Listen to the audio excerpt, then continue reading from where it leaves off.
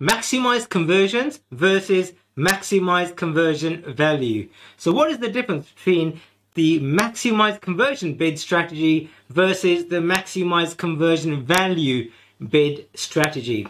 Now, in this video, I'm going to tell you exactly that, how both strategies work in Google Ads. Before I do, hit the subscribe button, hit the notifications button, so when I do produce new content, you'll be the first to be notified. And if you've got any comments in terms of what strategies you use, type them in the description below. I'd love to hear from you. Now, so what is the main difference between a maximize conversion bid strategy and a maximize conversion value bid strategy in Google Ads? So let's start off with maximize conversions. So maximize conversions will do exactly that.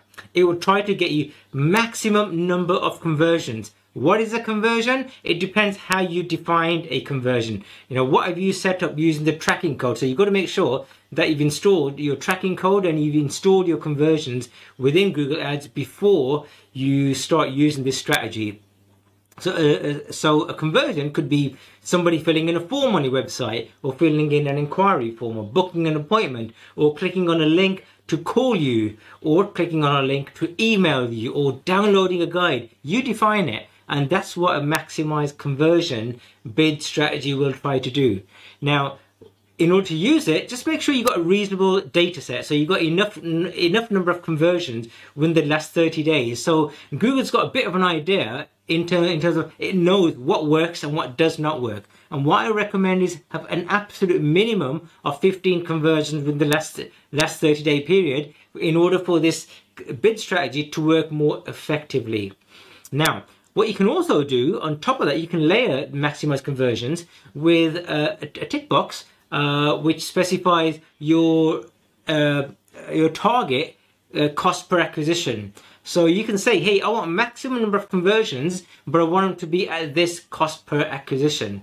So if, for example, you're selling an item for, if for every £100 or $100 that you spend, you're getting 2 conversions, that means 100 divided by 2 is 50. So that means your cost per conversion currently stands at $50, right? So what you can say to Google, hey, I want to lower that a little bit, so let's make it $45, right? So always go in small percentage, like 10, maybe 15%. Don't get too aggressive, because you'll just stop the account working and Google will get confused and it will just stop working. So as much as you want to achieve it, lower your, specify a lower cost per acquisition and let it run for 2 weeks and see how it goes. Now, how does the maximize conversion bid strategy differ from the maximize conversion value bid strategy? Your maximize conversion value bid strategy will attempt to drive you as much revenue as possible. Now, in order to use this bid strategy, you've got to make sure not only have you got your tracking installed, but you've got your revenue data fed into Google. So Google knows that for every time you make a sale, or conversion, what is the value of that conversion, right? So now, in one hand, you might say that, hey, if you've got a product here for $1,000 and you've got a product here for $100, well, obviously Google's going to push this product here for $1,000. Wrong, because it could be that this product here for $1,000, you're only selling, say, 1 every month. Whereas this product here for $100, it could be that you're selling these, like 20 of these per 30 days. In which case, the revenue that you will generate from this product will be, say, $2,000 compared to $1,000. So therefore, Google might favor this product over that product. So it's not always that black and white in terms of how Google's going to work out how to drive you the maximum revenue using this campaign. What I also suggest when you're using the maximize conversion value bid strategy is just make sure your campaigns are sort of segmented and organized properly, so that you don't have a campaign, for example, with products which are selling once a month and then mixed with products which are selling like 100 of these per month.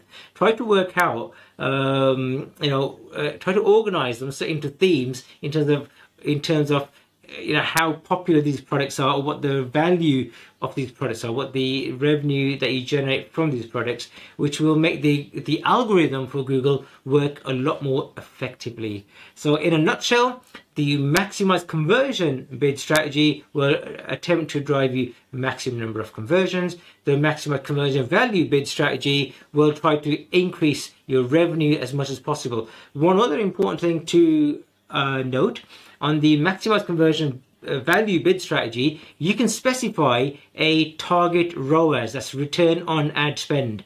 So you can say, hey, I want to generate a target ROAS of say 500%. Yeah, and that's what Google will try to do. So not only will it try to generate you maximum revenue, but it will try to achieve your goal of delivering to you a ROAS of 500%. Like with your maximize conversion bid strategy, make sure you got some data first. Make sure you got enough data, so you've got at least 15 sales, 15 plus sales within the last 30 days, and that will help Google to understand, what it should be bidding on, how aggressively it should be bidding, in order to help you achieve your objective as quickly as possible. And if you do make a change, just make sure that you leave that change alone for at least 2 weeks, so you can see how it's performing, because Google may go into learning mode because it's trying to relearn whatever strategy you've implemented, because you might have changed from a different strategy, or if you've increased your ROAS significantly, again, there's a chance it might go inside learning mode. So give it enough period of time so it learns, so it's got a bit more time to work out what it's doing and how it needs to bid. So that's it, guys. What would be great is if you can tell me what's the bidding strategy that you use. Have you used maximize conversion bid strategy, or have you used the maximize conversion value bid strategy? And if you have, what works for you? What else works for you? Above this video, there'll be some other links to the target impression share bid strategy. Check that out as well. It's quite an interesting one, and you'll learn a lot from it. Likewise, at the same time, download my Google Ads ebook. There'll be a link somewhere around this video, and I'll show you great content about how to set up a Google Ads campaign and what bidding strategies you need to use within your Google Ads campaign. So make sure you do download that guide. And guys, I'll see you on the next video. Goodbye for now.